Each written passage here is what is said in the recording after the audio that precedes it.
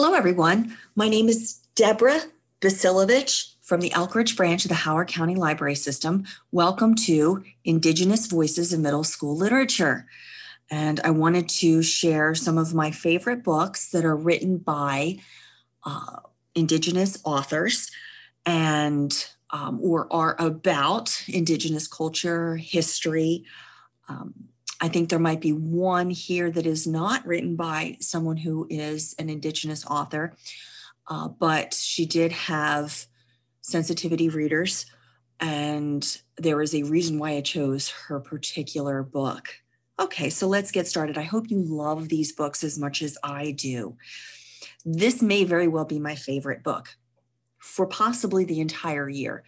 It's called Aletsoe by Darcy Little Badger.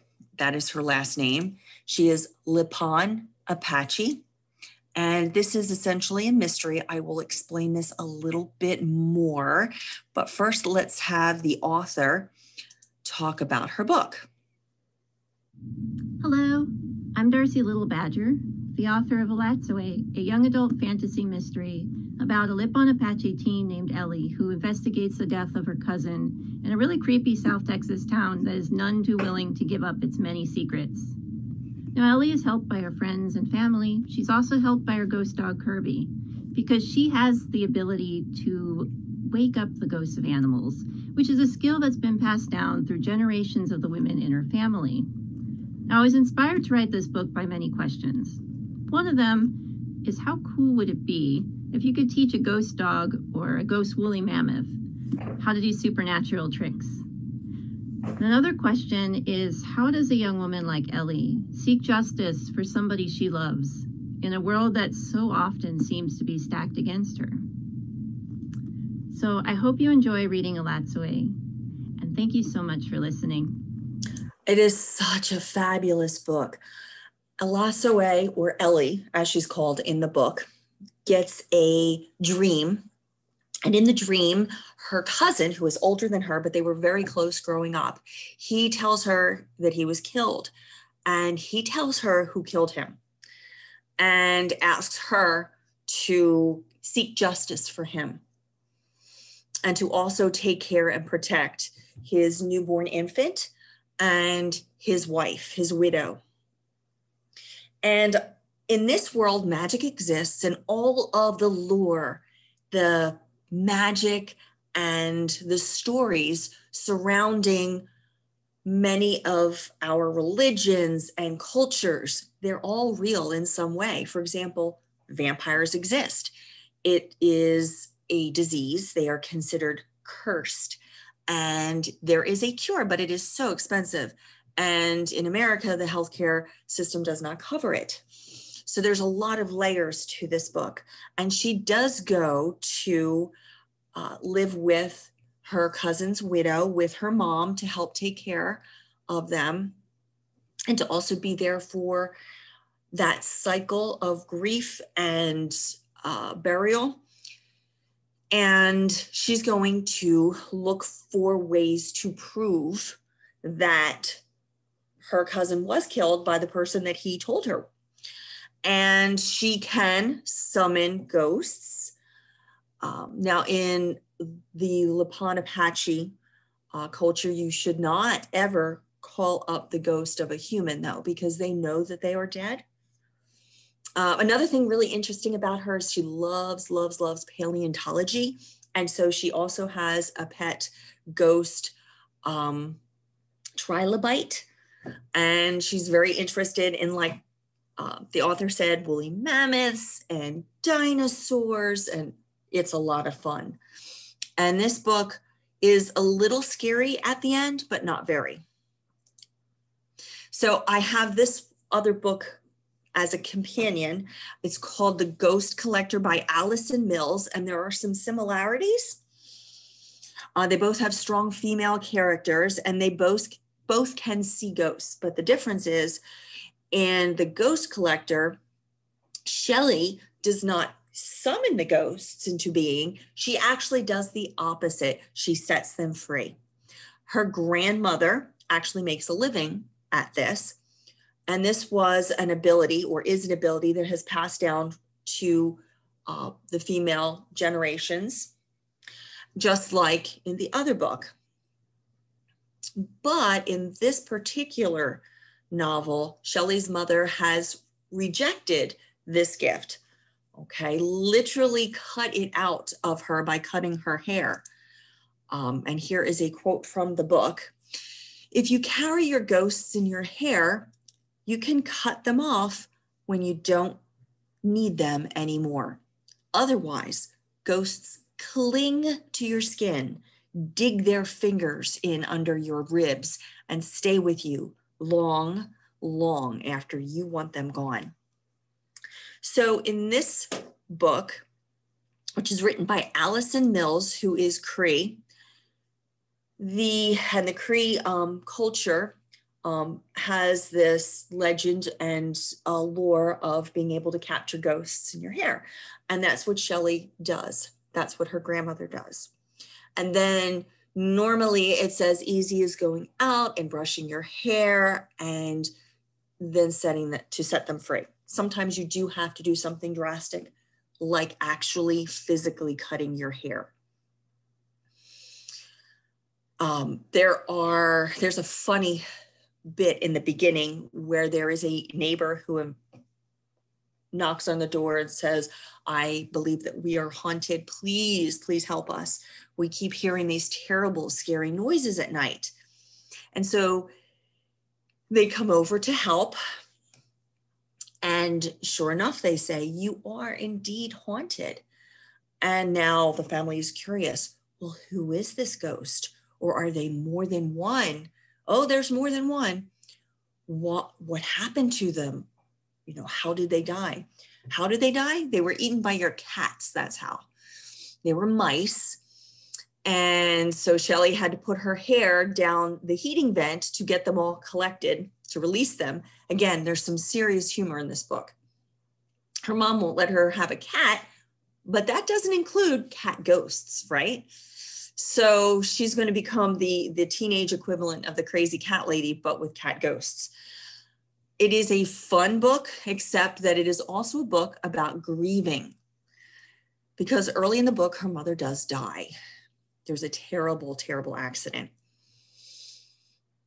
And at first, Shelley is deeply upset, yes, but she also expects to see her mom because her mom has this ability too, and she knows that Shelley will be waiting for her, so she will appear, right? Right? She waits for her all night in her bed, and her mother does not show. This book is about the process of grieving and how it sneaks up on you, and it's really difficult. I love both of those books quite a bit. The next one is I Am Not a Number, and this is a biography. It is an illustrated novel, and it takes place in Canada. The Nipissing First Nation is the nation that is represented here. I have a short video to share. I Am Not a Number is a story written by Jenny K. Dupuis and Kathy Kaser, and is illustrated by Gillian Newland. It is a true and personal story about an 8-year-old girl named Irene. The author, Jenny Dupuis, is a member of the Nipissing First Nations. She wrote this story based on the experience of her grandmother, Irene, as a young girl who attended a residential school. Young Irene and her family lived together on the Nipissing First Nations Reserve. Although they didn't have much, they never went hungry. They were a happy, close-knit family living together on their land. The family, content with their life on the reserve, were torn apart the day the state agent knocked on the door of their home. The state agent was a man paid by the government to round up school-aged Aboriginal children from their homes. The man threw the door open and declared to the family, "The children are going with me to the residential school. They are wards of the government now. They belong to us." The parents did everything they could to keep their precious children with them, but they had no choice. Their children had to go. Just as the children walked towards the bus to leave, Their mother told them something very important. Never forget our home or our ways. Never forget us. And never forget who you are. What makes you who you are anyway? What characteristics attribute to your identity? Is it your hair, your language, your clothing? Irene was confused about her mother's statement. What did she mean, never forget who you are? Why would she forget who she was? Irene and her two brothers were forced to get on the bus and were taken far away to a residential school, leaving their home, parents, and everything they knew behind. At the school, Irene was separated from her brothers and was alone in a new and scary place. Can you imagine being ripped from your home and the people you love as you attend a new school in an unfamiliar place? How would you react? How would you feel inside? Residential schools were a real part of Canada's history. It all began in the 1870s, over 100 years ago, when the Canadian government partnered with the church to run these schools strictly for Aboriginal children. The goal of the residential schools was to kill the Indian and save the man. This means that the people in charge of the schools wanted to try as best as they could to remove the child's Indian identity.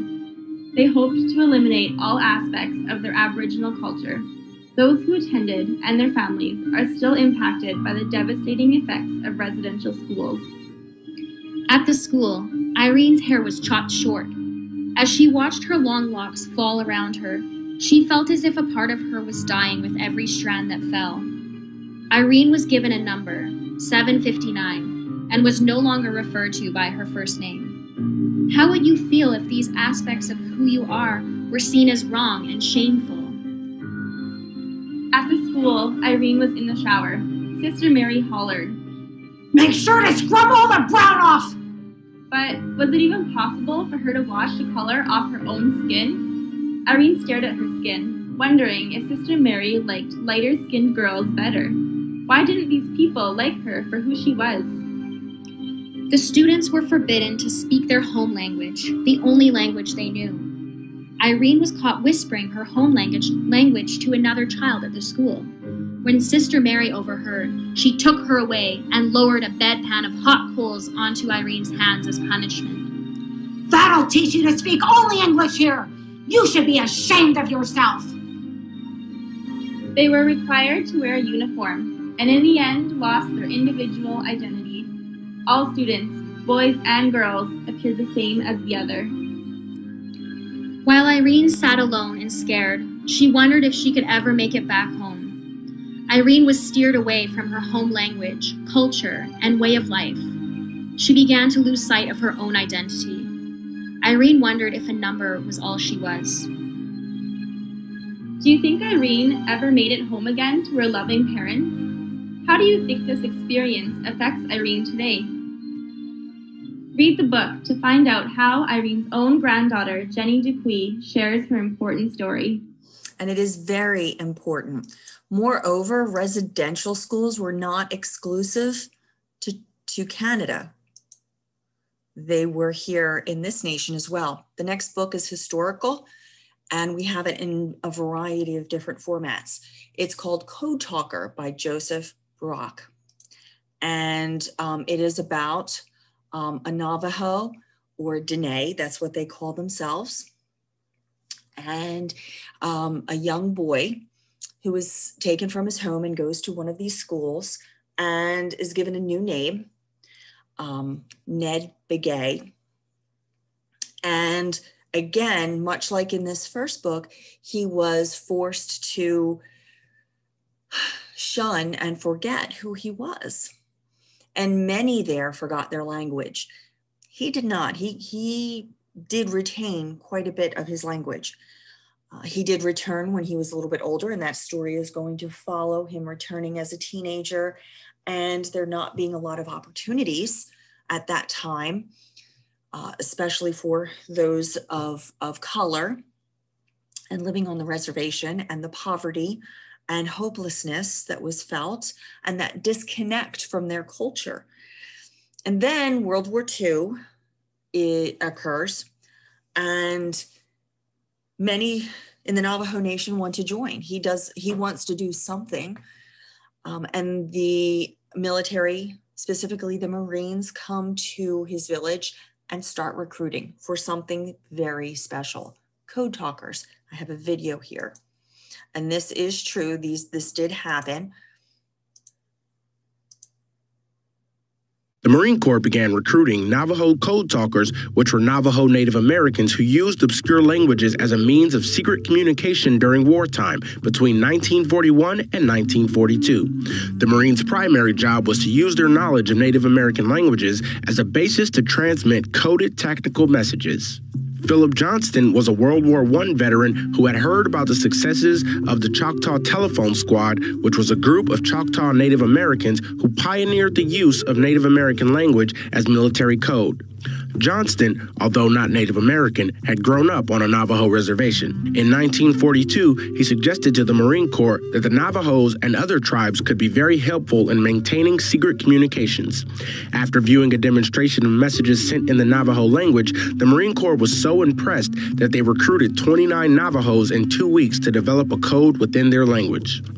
Code words had to be short and easily learned and recalled. The men developed a 2-part code. A 26-letter phonetic alphabet used Navajo names for 18 animals or birds, plus the words ice, the letter I, nut, N, quiver, Q, Ute, U, Victor, V, cross, X, yucca, Y, and zinc for Z. The second part was a 211-word English vocabulary with Navajo synonyms. Conventional Marine Corps codes involved lengthy encoding and deciphering procedures using sophisticated electronic equipment. The Navajo code, relying on the sender's and the receiver's brains, mouths, and ears, was much faster. In training and in combat, code talkers' proficiency erased general distrust. After the Navajo Code was developed, the Marine Corps established a code talking school. As the war progressed, more than 400 Navajos were eventually recruited as code talkers. The training was intense. Following their basic training, the code talkers completed extensive training in communications and memorizing the code. This secret, unbreakable code language that was used to send information on tactics, troop movements, and orders over the radio and telephone was indecipherable to the enemy and a key factor in the American military victories at Iwo Jima, Saipan, and several other major battles in the Pacific Theater. The deployment of the Navajo code talkers continued through the Korean War and was ended early in the Vietnam War. The Navajo Code is the only spoken military code never to have been deciphered. And that is true. Unfortunately, because it was so very successful, they were ordered by the military not to reveal the fact that they were in the World War II or their role or their language. So when Ned Begay returned, it was to this terrible disillusionment and yes, racism from the time. And that persisted, that silence, for many, many, many years.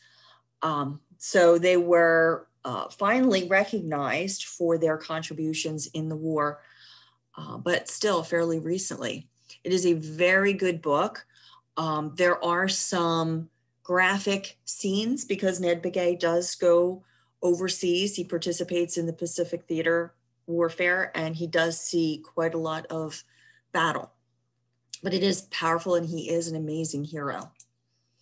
So Indian No More is a fabulous book. It's written by Charlene Willing McManus and Tracy Sorrell. Let me just pull my glasses and make sure I said that right. Yes, Sorrell. I do want to say that the book, Charlene unfortunately died during the writing of this book. While she is Umpqua and the story is about an Umpqua, Tracy is Chippewa. So she was tapped to finish the book and it feels very seamless. It is a sad story, but very potent. This is also historic. It takes place in 1957, so later than the last book. And I have a video here.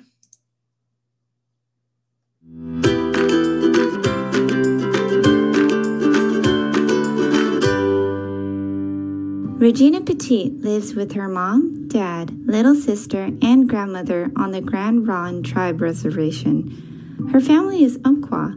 That is until the U.S. government decided that their tribe no longer existed and erased their reservation off the map. That happened. As part of the relocation program, Regina and her family moved to a suburb of Los Angeles, where she meets kids of different races for the very first time. She is also the first Native American they've ever met, and they ask if she is a real Indian like on TV, which is confusing because everything on the TV is wrong. Regina and her family must navigate loss, a new community, racism, and what it means to be Umpqua or American, or is it even possible to be both? Find out in Indian No More by Charlene Wheeling McManus with Tracy Sorrell. So there is a scene in here where she gets thrown out of a restaurant for being a person of color, and she had never, ever been exposed to this kind of racism because she was raised there with other Umpqua. So this is very disturbing to her. It is a powerful story, and yes, she does build some friendships, but it is quite sad. What's interesting too is it does show you a lot of different problems inherent in the system, not just her own. So she can see she grows up very quickly. The next one here is I Can Make This Promise by Christine Day. This is realistic fiction, and there are some similarities. Yes, strong female characters.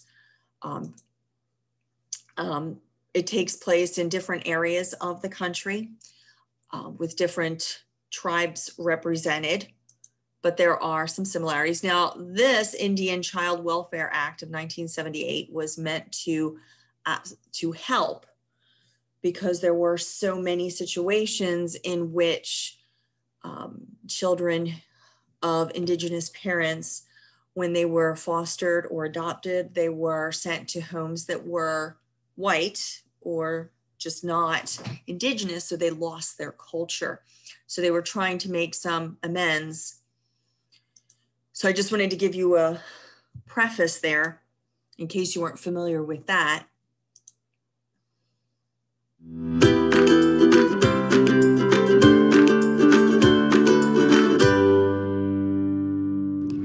Eddie is half white and half Native American and lives in Seattle. Her mom is Native American but was adopted by a white family, so she never knew about her heritage, or so she says. When Eddie and her friends find a box in the attic, they come across a photo of a woman that looks exactly like Eddie and has the same name too.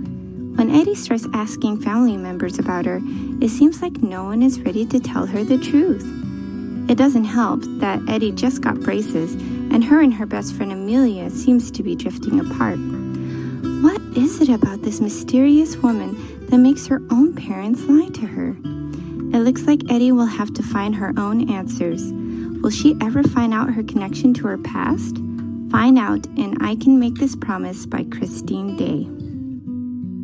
It's a wonderful story, and I like how the author pairs the Regina's growth in middle school, and how when you are getting into middle school, you start to change. You might get different friendships. You start to really come into your own identity. And she pairs that personal journey also with this mystery of learning her ancestral mystery. So this is a fabulous book. Everybody should read this. It's so much fun. If you like Percy Jackson and you love mythology, this is a book you should read. It's called Race to the Sun by Rebecca Roanhorse. Before I show you this video with an interview with the author, Rebecca Roanhorse, I want to say that the main character is Navajo, and this takes place, it's really a romp through a lot of Navajo stories. The main character is someone who can see monsters, and monsters are not always hairy and covered in warts or clawed or covered in horns, or they're not always ugly. In fact, they often look like people, handsome, attractive people, shapeshifters. But she has the ability to see. And when one shows up at her basketball game and approaches her father, she knows that's a monster, and she tries to warn her father. He does not believe her. And then her father is abducted. So this is essentially a quest story, right? And it has all those elements that you would expect in a quest. She goes with her friends. Well, one is her brother and a friend. And she's going to have a series of trials, right, to test her. And along the way, she's going to learn about the stories and who she really is. And you may not be familiar. I didn't know about the legend of the hero twins. Okay. And there are other legends within this book. And I strongly recommend reading this book to learn about those stories. And it's her job to get to essentially the house of the sun in time, because there is a time element. And I want to share this interview with the author. It's being conducted by the author. Well, it's such a treat to be here with Rebecca Roanhorse, the author of Race to the Sun, fantastic middle grade adventure novel. Thank you so much for being here. And thank you for having me.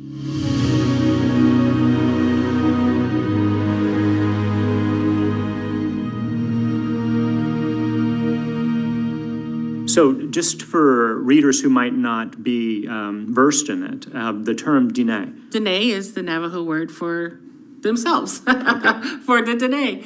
And so it just means like the people.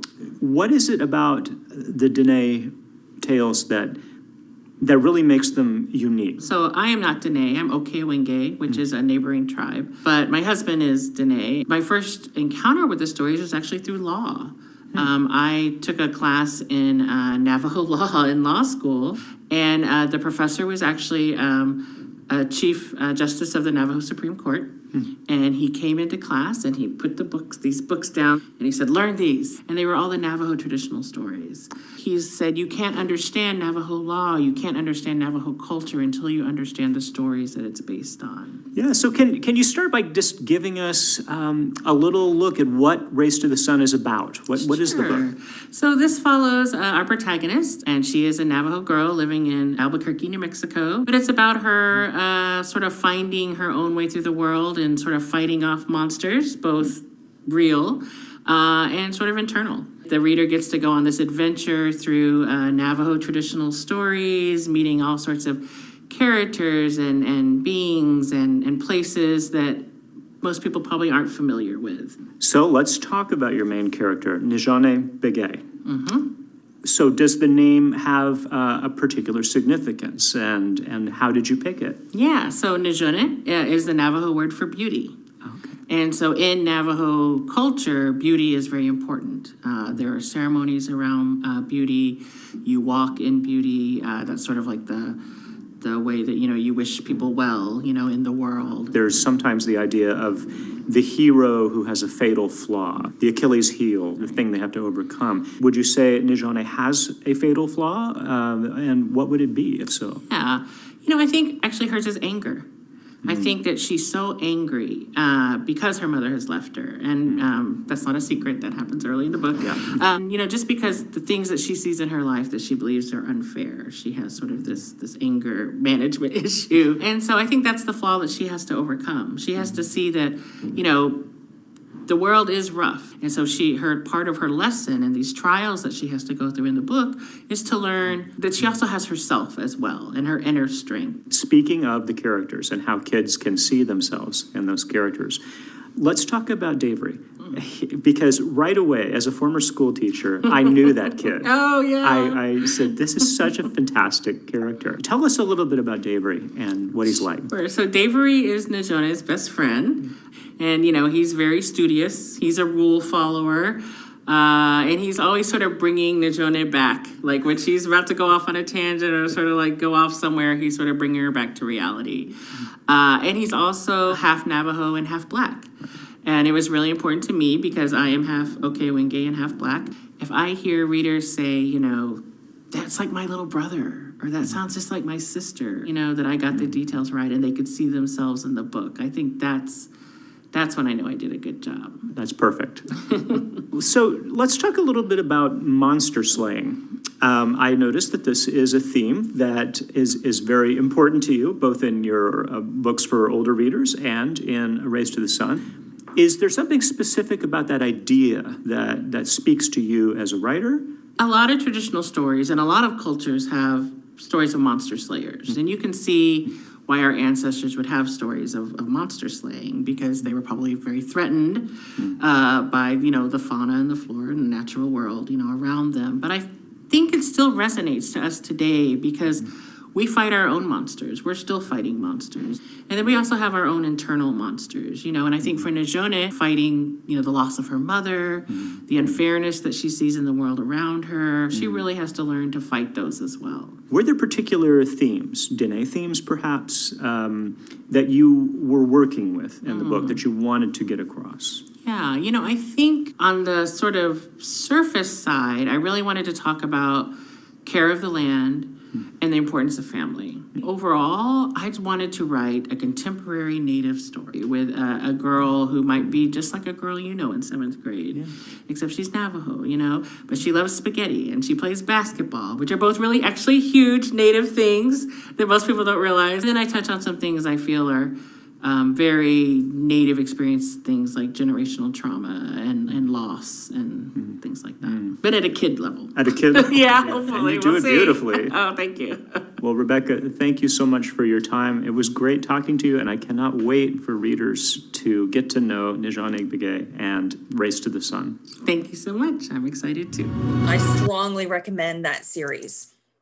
And that's what it's going to be, a series. And we have this in a lot of different versions. So Stone River Crossing by Tim Tingle. Tim Tingle is Choctaw, and the main character, Martha Tom, is also Choctaw. And this is also historical. This is set earlier than the other books, 1804. So prior to the Civil War.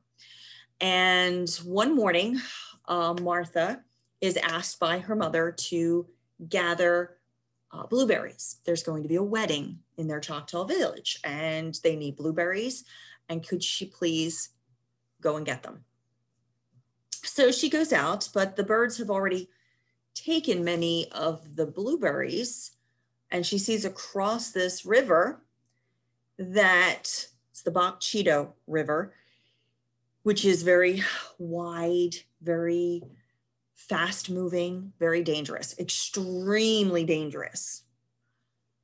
But across the river, way, way, way across, there are blueberries still in the bushes. And here's the thing. She knows of a secret bridge, one that has been a secret in her tribe for a very long time. So there is a natural stone bridge, the stones sort of piled up in such a way that they go all the way across, and you can walk across them, but your feet would be a little bit in the water. You cannot really see them. The water is pretty dark to begin with. You cannot see those stones. So they keep that a secret, because so long as that is there, you know, they can move across. But if the white men find out about it, they might come across the river and they might not be safe anymore.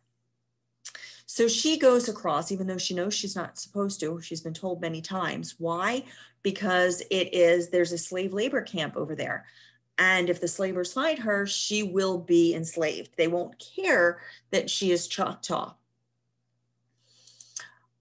So she does, and she gets lost because she starts eating the blueberries. They're really, really good, and it's warm and it's nice, and there's so many that she can get lots and lots for the wedding and still eat some, right?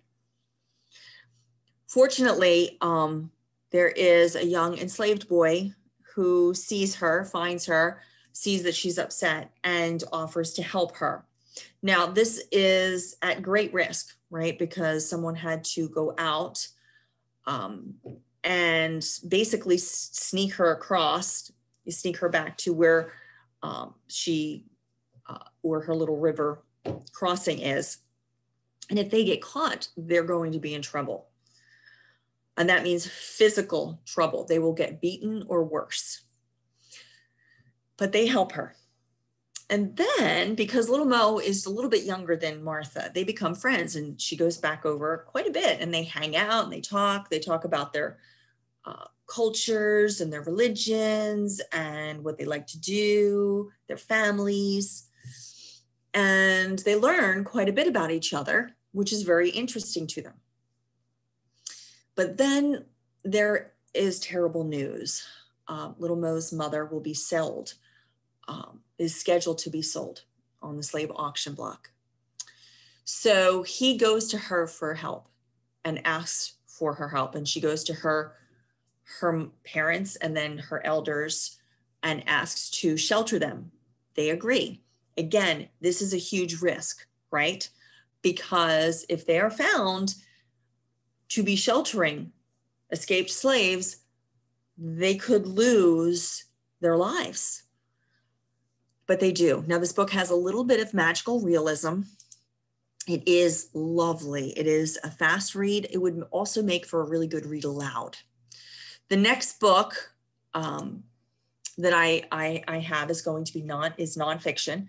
Did you know that more than 20,000 American Indians served in the Civil War? It's true. The next book I have, it's Deadly Aim, The Civil War Story of Michigan's Anishinaabe Sharpshooters by Sally M. Walker. So initially, the Union Army did not allow Native Americans to participate, to enlist in the Army. However, they soon learned that many did not know which end of the gun was which. There were very few recruits that could shoot straight, even a little bit. And the Anishinaabe Indians were sharpshooters. Understand, many of the tribes were still hunting. They were using that skill to survive, literally. And they were very, very talented. So the Union Army reversed course and invited them to enroll in the Army, to enlist. And so they did. And this book, it's narrative. It reads like a story, and it essentially follows 4 different people and their different journeys and how those journeys became entwined and how they participated and were heroic at many of the major battles in the Civil War. I think that this is absolutely outstanding. Okay, so the next one that I have is a graphic novel. I love graphic novels. This is A Girl Called Echo. We have several of the volumes already. This is The Pemmican Wars is the name of the series. And pemmican, if you're not familiar with that, it's a food, and it's made of dried meat mixed with dried fruit, okay? And Echo is living in a foster home, and she is a member of the Metis tribe, but she's not really familiar. It does take place initially in the present, okay? So this is actually a fantasy, a time travel fantasy, because she's sitting there in history class and suddenly, boom, she's magically sent back, and she's in the middle of a bison hunt in the Saskatchewan prairie. And at first she thinks she's kind of lost it, right? But all of her senses are telling her that this is real. And then she comes back after a little while to the present again. And then she goes back to the past. And she goes on all kinds of adventures. She follows the fur trade and the trade routes, and she gets to start to learn the history of her people.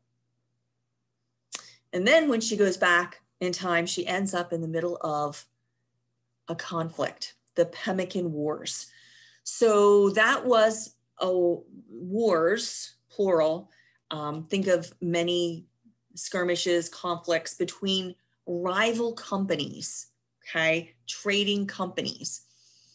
And each one wanted to have the rights. The one company said the Metis tribe was not allowed to trade pemmican anymore. But that would mean they would pretty much starve. They needed this money and they needed the food. So they protested and went to war. And there she is, Echo, this 13-year-old who doesn't know what to do. It is very powerful. And she is a very strong, resilient, smart character. The next one is also nonfiction and also a very strong, heroic main character, okay? Marooned in the Arctic, the true story of Ada Blackjack, the female Robinson Crusoe by Peggy Cervantes. And this book is actually written in her words pretty much, because the author went back and is using her diary and is using all of the primary sources from the time, which do include photographs as well. What I love about this book, though, is Ada has a very sharp sense of wit. She is funny, sometimes even sarcastic. And she will tell the men, she records in her diary that she has told the men that basically that's a dumb idea and you can get hurt. And she is ignored because she is a woman and Inuit. So I have a little bit of a video here to share.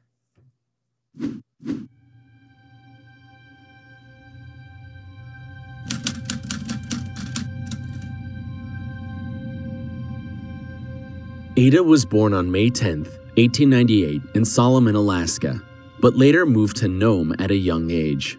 Even though she was a Native American, she was raised by missionaries who taught her English and trained her how to cook, sew, and read the Bible. At the age of 16, Ada married a local dog musher named Jack Blackjack, and together they had 3 children. Unfortunately, the 2 died young, and only one survived. His name was Bennett. After the tragic death of their 2 children, their relationship grew apart, and after 5 years together, they decided to get a divorce.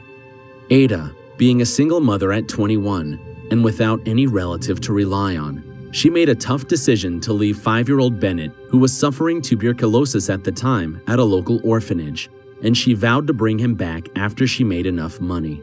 Ada worked as a housekeeper for a couple of months, but the pay was so little that it was not enough to support for 2 people.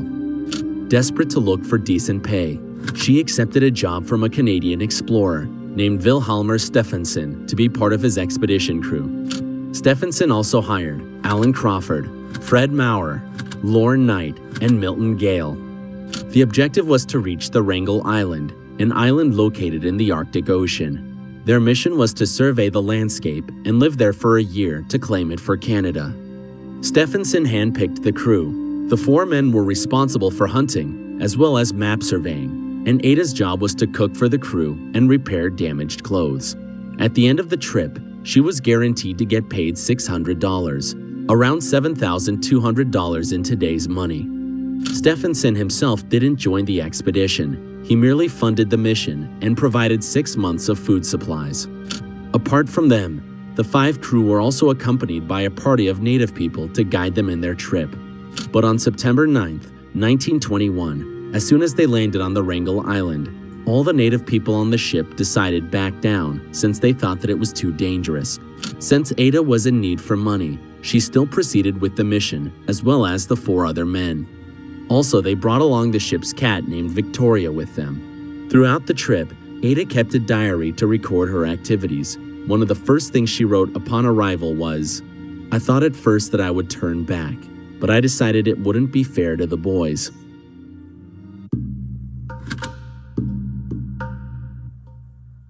For the first few months on the island, it went smoothly. They built tents as well as igloos for them to sleep in, and they set up meteorological instruments to do their research.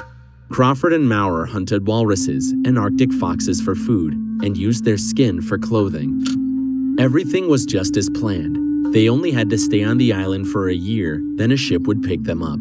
However, after the summer ended, they encountered unexpected harsh weather condition. The ice pack closed in, making it impossible for a ship to sail through the tough ice. And because of this, the ship that was supposed to pick them up never arrived. As months passed, they managed to survive with the food they've stored. But on January 28, 1923, Crawford, Maurer, and Gale left the group to look for help. Knight couldn't go with them since he suffered from scurvy. For the next couple of weeks, the three men never returned, and Ada was stuck to take care of Knight. Without anyone to rely on, and no proper knowledge of survival skills, Ada taught herself how to shoot and brought seals for them to eat. She also learned how to set up traps just like her ancestors. She crafted snares to catch Arctic foxes, which proved to be a success. She hauled driftwood and chopped it for fire, and even built a lightweight boat to hunt more effectively. At night, she slept right beside her gun, just in case a polar bear came too close to the tent. Despite the effort she did to keep Knight alive, he died on June 23rd. Ada recorded the event in her diary. The day of Mr. Knight's death. He died on June 23rd. I don't know what time he died though. Anyway, I write the day, just to let Mr. Stephenson know what month he died and what day of the month. With his death, and the three men who never returned, Ada's only company was the cat, Victoria. The thought of seeing her son again made her strive harder to survive. She continued to push forward, and eventually, 2 months later, on August 19th, with most of the ice pack dissolved, a ship arrived on the Wrangel Island to rescue her. Ada's return to Alaska caused a huge media attention about her survival story in the Wrangel Island. Media outlets bombarded her with many questions, but she immediately visited her son in the orphanage. The money she received from Stephenson was less than was promised, but it was still enough for Bennett's treatment. After the event, she avoided the spotlight and kept a low profile. Today, she's buried in Anchorage Memorial Park in Alaska, right next to her son's grave. So, an amazing woman. She also took down a polar bear. And I think that I had not heard about her until I read the book. And I think that her story is so significant. And I do love that it's written in her words for the most part, because it's from her diary. So, show me a sign. I mentioned before that I had one book that one fiction that was not by an Indigenous author, and that's this one. Anne Claire Lizotte is a member of the deaf community, but she is not a member of any of the nations. She did, however, have readers from the Wampanoag tribe to read this. So before I tell you about it, I'm going to let the author tell you about it. Hello, my name is Anne Claire Lizotte. My first book with Scholastic is Show Me a Sign. 11-year-old Mary Lambert lives with her family in a small farming town on Martha's Vineyard. Mary is deaf, but that isn't considered unusual. She lives in a unique community where many people are born deaf. Her family has recently suffered a sudden tragic loss. It's not until an outsider, a scientist, comes to town that Mary begins to understand how unusual her community is compared with the rest of America. She is stolen from her island and must find her way back home. I want deaf kids to see, to recognize themselves in the book. And I want hearing kids to see the world from a perspective they may never have thought of before.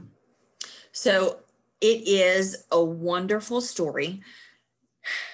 It is also historical, lots of historical fiction today. And there really was a community in Martha's Vineyard that had this recessive deaf gene. But they had developed this sign language, and they worked, they participated, they engaged, and it was not very unusual. They accepted each other, and Mary is deaf, and her father was deaf, and while her mother and brother were not, many in the community, I think it was 1 in 4, were, not including the Indigenous. Now, in this area, the property had been, we're going to call it sold from the Wampanoags, but it was basically exploited. But there was a treaty in which they were allowed to stay and live and work, but that is coming under fire now. And the author doesn't pull any punches. She doesn't shy away from the reality of the time period. Mary's mother is very racist. She has a friend who is very racist. And even Mary has to go through some development. It's not until after she is abducted by the scientist, and the scientist and others outside of the community treat her as if she's very, very stupid for being deaf. And she's never encountered that before. And she encounters abuse, and she has to escape and come home. So this is a very good story. I love how she explains how Mary talks, because she actually describes the hand gestures. The author had to do a great deal of studying because there is not much left of the sign language from Martha's Vineyard. So there's a little bit of an afterword. You can get some information about how she did some of that research. It's really, really interesting. Here is a brief overview of some of the works that I have cited. Please take a look. I hope there's at least one of these books here that you enjoyed. And I will be doing more of these own voices classes for middle school literature every month. Thank you very much for joining us, and have a great holiday. Thank you.